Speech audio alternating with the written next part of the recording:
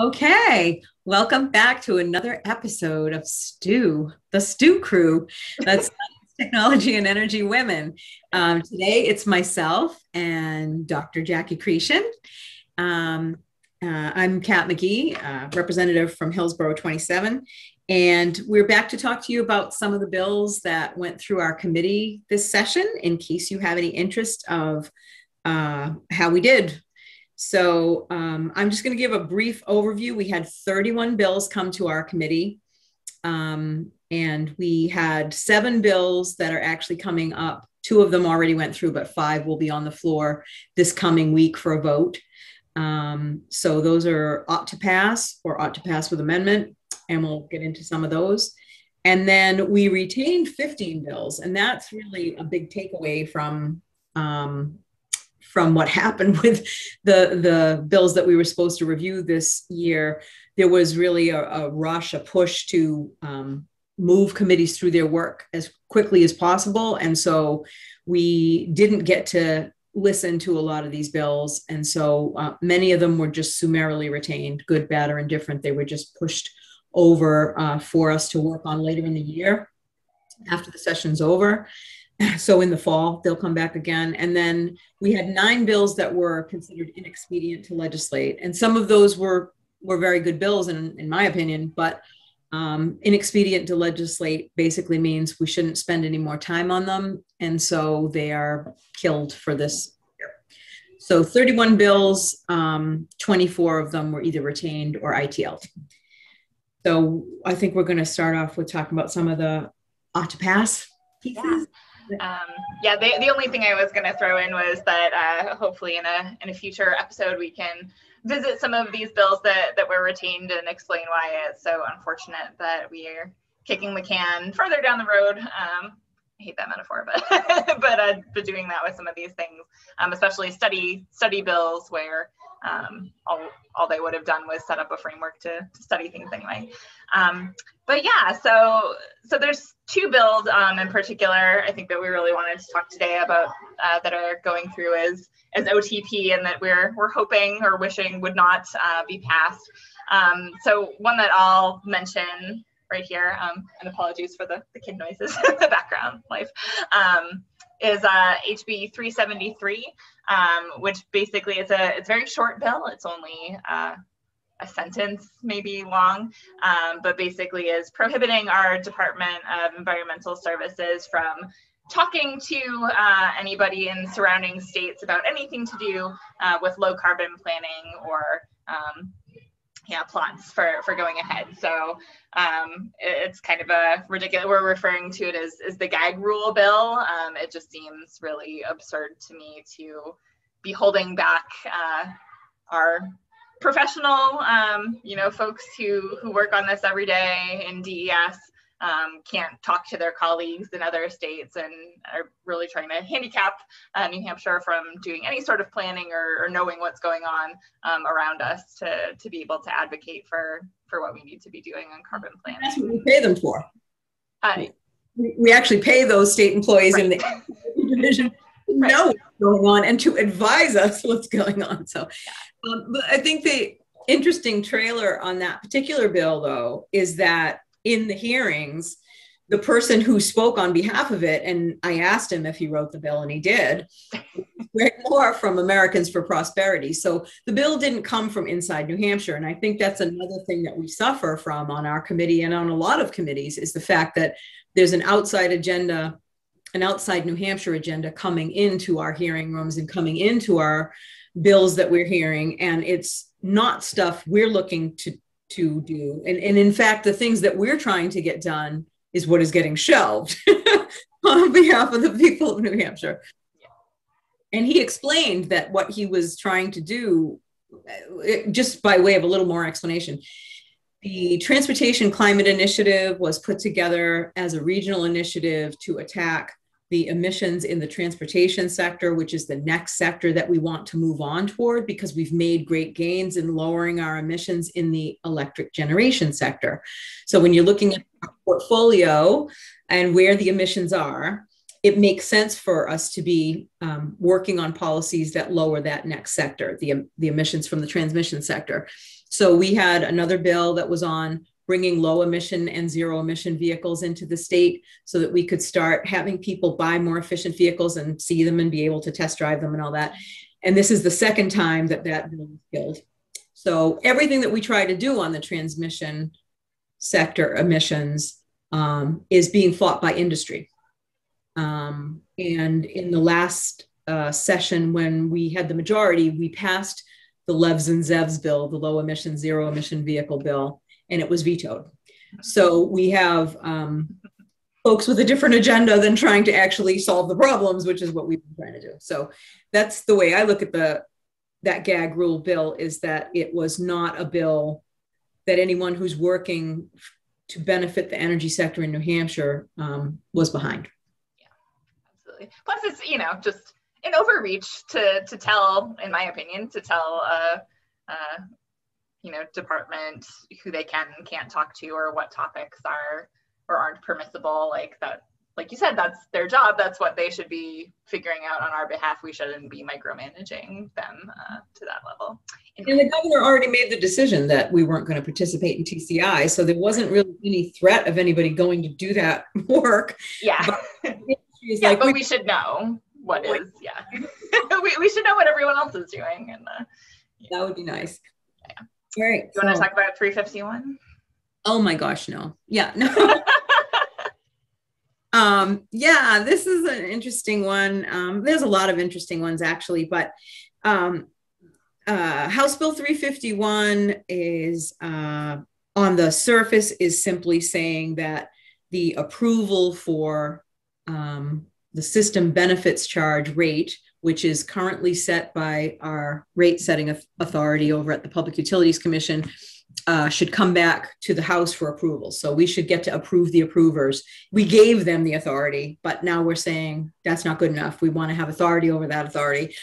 And, you know, my argument, I did the minority report, and my argument was basically, we don't have any expertise over here about what that rate should be. They actually, all they do is go through proceedings to try and figure out how to set those rates properly. And so bringing it back to the House is what is politicizing it. It's not political because it's at the PUC. It's political when it comes back to the political, you know, the politics of the House. But anyway, so the bill did that. But then it went on to also stop an existing Public Utilities Commission docket on establishing how the funding is going to go into the plan for New Hampshire Saves. So our utilities do energy efficiency through the New Hampshire Saves program. And there's been a docket over there for months and months, probably about a year. And they just got to a settlement with the utilities about how much money was going to go into those programs. And it's been stalled, and this bill will put the nail in the coffin for it. So it's a pretty bad bill because we have a difference of opinion with our GOP colleagues as to whether energy efficiency is something we should do. And the work that they did on the docket for the 3-year energy plan proves that it will be a $1.3 billion boost to the economy. So it's, you know, it's an excellent investment. Yeah. What do you think about energy efficiency? Important not to waste energy, right? Yeah. Yeah.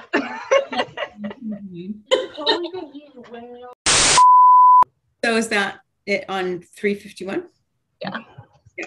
Oh, so that's actually one of our ought to pass bills. And I will be speaking on the floor on that and hoping, you know, asking folks if we can overturn the OTP to consider a different motion and maybe ITL it, because we don't want to prevent funding for New Hampshire Saves in the next 3 years. We would like that to go forward. Yeah, absolutely. Do we want to talk at all about 315? So this is a bill that started off as being very skewed in favor of monopoly power companies versus allowing communities to create their own, but through some work, I think it's a good demonstration that when we have the opportunity to work together and hammer things out, we actually can occasionally come up with something bipartisan. You know more of the details of that process than me. Do you want to talk about that at all? Or? I was involved early on because the community power community was upset that the bill had been written by Eversource. We had testimony that it was the utilities, but when we actually, pushed a little deeper, it was just one company that was writing the rules in a way that disadvantaged smaller generators coming into the market, and it affected RSA 53E, which had only just gone into law. The governor had signed it in 2019. So people were just starting to get used to the rules as they were. And this was a rewriting of those rules that was skewed, like you said, just toward utilities and not towards the community power aggregators. So what ended up happening is that community stepped forward and said, this is unacceptable, and we need to talk about the details here and what needs to be in here in order to improve what you say you're improving, but not just to one side's advantage. That's all it was. So because we had really knowledgeable people who could actually articulate what was wrong, and not all of us can do that, they were able to step forward and put together a stakeholder process that included the utilities and the leadership on our committee, and they got us to yes. So they got us to a bill that we could all vote for. But that was the only example of that this session. Yeah, I think it is a good maybe demonstration of, I don't know how many emails I got about this bill, but there was huge pushback from the folks who were involved and planning these community power things. And it was clear that there was a lot of upset folks. And so, yes, please, please do email and call your reps if there's things that are going on that you're concerned about, because it does make a difference sometimes. Yeah, I think it got them to the table in the case of that particular bill. That was HB 315. Yeah, so there is an OTPA, ought to pass as amended, of HB 614 FN.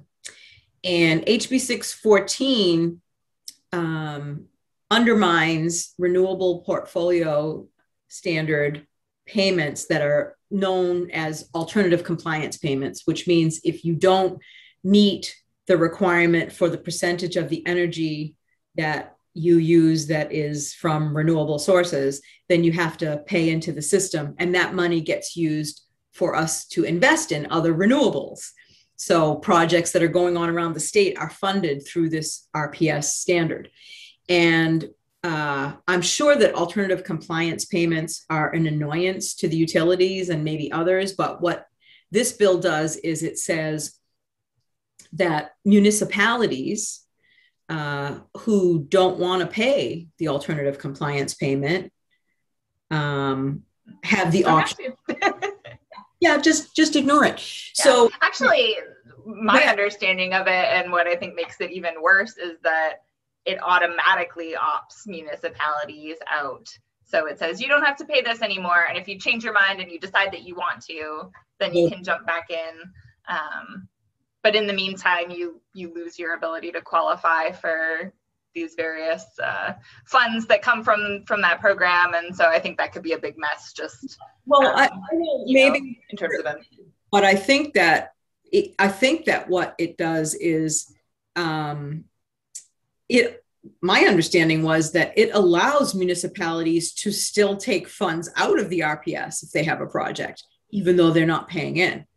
And what it does is it just defunds the program, right? So over time, people are going to say, well, if I don't have to pay this anymore, we'll opt to not pay it. But the amendment that was put on it, I read in the committee, because I'm like, if people don't understand what they're voting for, this is what they're voting for.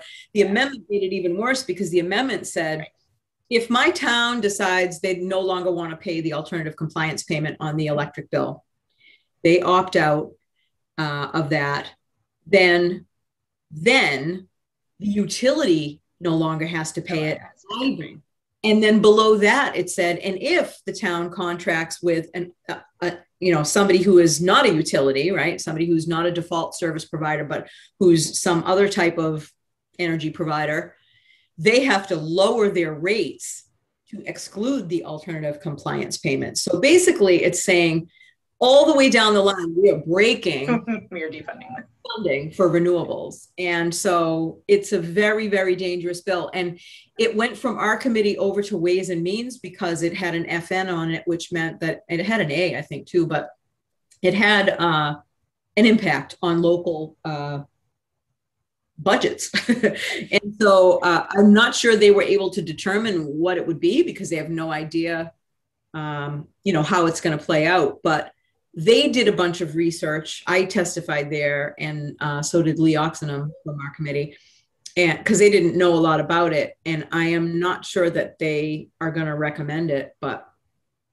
it's going to be a hard one to fight on the floor. And we need to probably do some more work to figure out what we're going to say when that bill comes up. Yeah, for sure. All right. Well, do you want to leave it there, or do you want to talk about any of the ITLs that? Yeah, that's a lot of stuff for one episode. We might not even be able to. I don't know how it's going to get edited together. Yeah. There will be no outro for this episode. Okay.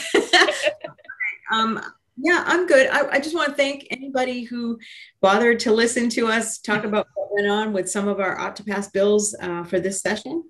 And it's not too late. Contact your reps and ask them to not vote for gagging or DES and defunding our RPS and defunding our RPS and making the systems charge political again when it doesn't need to be.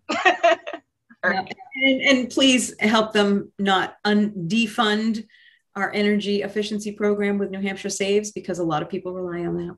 Yeah, 100%. All right. See you next time. Bye. What do you think about energy efficiency? Important not to waste energy, right? Yeah. Yeah.